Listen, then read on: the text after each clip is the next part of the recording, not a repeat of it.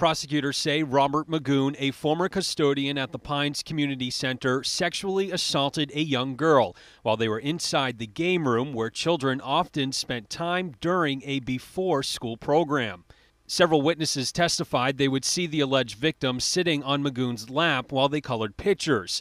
While on the witness stand today, Frank Shepard, a supervisor at the center, said he became concerned and tried to intervene when he noticed children sitting on Magoon's lap.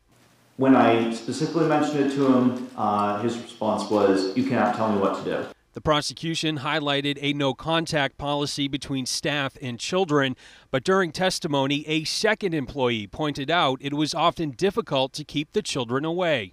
The kids are hands-on. They will try to sit on your lap even if you tell them not to, even if you told them so many times not to. They will still try to sit on your lap, and you are constantly trying to tell them to get off. During questioning, Magoon's attorneys pointed out not one of the witnesses ever saw Magoon touch the child, but prosecutors say, in general, Shepard was the only adult in the building for the morning shift besides Magoon, something they allege the defendant took advantage of and assaulted the girl when no one was around. And now the state rested its case today. The defense will call one more witness tomorrow, and then jury deliberations are expected to follow shortly after. We're live here in Concord. I'm Tim Callery, WMUR News 9.